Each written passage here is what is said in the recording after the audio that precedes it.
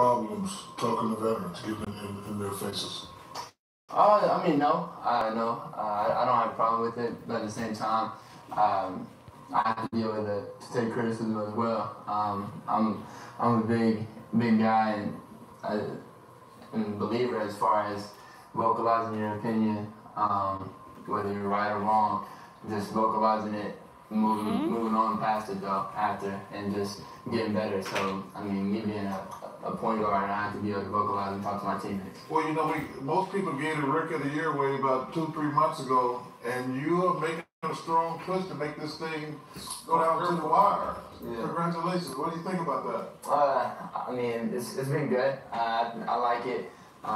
But right now, I'm focused on just continuing to play where I've been playing, and all that's going to take care of itself.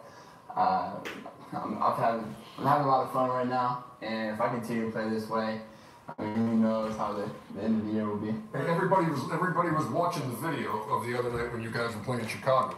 Yeah. And you had already picked up one technical, and then you drained a three in Chris Dunn's mug, and you were staring at it. It looked like he had his back turned to it, but you got teed up there and then tossed.